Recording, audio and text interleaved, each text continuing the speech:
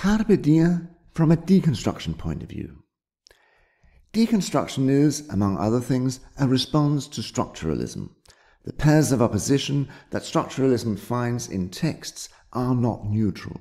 They are hierarchical. Let's test it. Light, darkness, heaven, earth, day, night, right, left, sense, sensibility, soul, body, man, woman. Oops. One side of the pairs is invariably perceived as higher or more valuable than the other. What structuralism sees as pairs of opposition, deconstruction perceives as an hierarchical way of thinking. In the first column, we have the primary set of values, and to the right, we find the secondary set of values. Oh, drat it, I wrote the word left to the right, which might seem a bit contradictory. But the point is that you can find loads of Western literature in which this hierarchical way of thinking is present. And the underlying point is that I can't even write a simple list of things, a text, which doesn't contradict itself. This text, as any text, deconstructs itself. You may agree or disagree, but let's try and see where deconstruction takes us.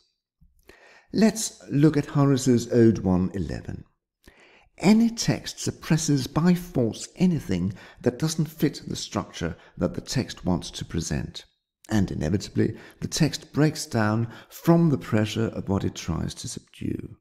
Now, where to find the crack in the shield? The I initially silences his female conversational partner, possibly partner in other respects as well. He presents a thesis which he expounds and mitigates. The theme of suffering is replaced by enjoying.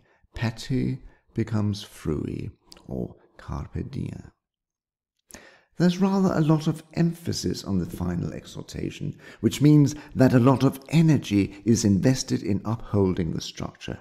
A good bet is that the text breaks down where the text becomes ambiguous. Now, sapias has a dual meaning. Have taste, meaning literally be tasteful, be delicious. And secondly, have good taste, have judgment, be wise. This is the kind of ambiguity you'll find used in wordplays in comedy. I'll present an example from Plautus below this video. On the surface of the text, sapias means be wise. Vina liques means strain the wine. Why not vina bibas, drink the wine? Nisbet and Hubbard, in the commentary, make a very good point of the text here. There are two ways of dealing with the residue of wine. The ideal way is to leave the wine standing and wait for the residue to settle. It takes some time, but you obtain the best quality of wine in this way. Straining the wine, however, provides the opportunity for immediate consumption. But the method has some bad side effects. Vina liques implies, don't wait for the residue to settle. Drink the wine now, because we don't know if we live to drink it later. Et spatio brevi spem longam resices.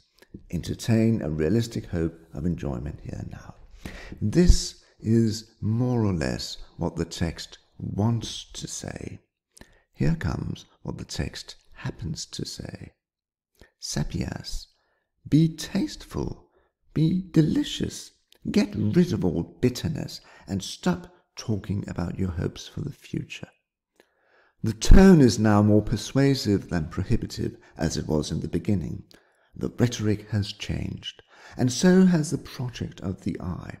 In the first 3 lines of the text, the I wants to secure the passivity of the woman, elegantly expressed through the final word of line 3, patti. Now, in contrast to the debilitating winter, the I of the text encourages enjoying life.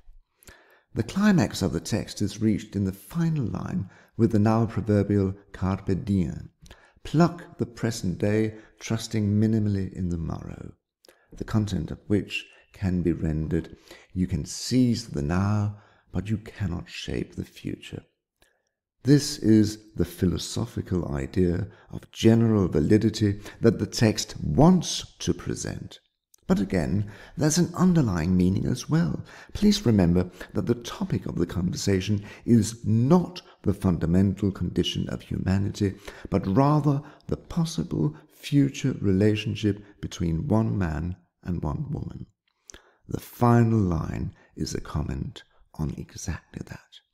Enjoy yourself now, don't count on me, or anything else for that matter, tomorrow.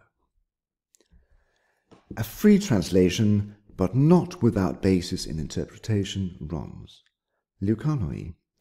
Do the two of us have a future together? Leukonoi's boyfriend. If we're getting married, you mean? Well, you know, it's not for me to decide the future, is it? Besides, you shouldn't ask. Actually, it's forbidden to know what the gods have decided for you and for me, Leukonoi. And don't you try astrology. It's so much better to see what happens and accept that. Look at nature and learn. Winter winds are giving the Tyrrhenian Sea and its pumice shore a hard time. Whether this is your last winter or you have several yet to come, be a good girl. Get rid of all the bitter residue, have some wine, and please stop talking about your hopes for the future. We're wasting our time talking. Enjoy what is right in front of you. Let's party tonight, and let's part tomorrow. Leukonoi, sot you. The last line was a feminist interpretation. Ode 111 is not a didactic poem of Epicurean philosophy. It is rather a piece of rhetoric where the eye elegantly, with philosophical persuasion and with reference to religious beliefs, wiggles out a future commitment such as marriage.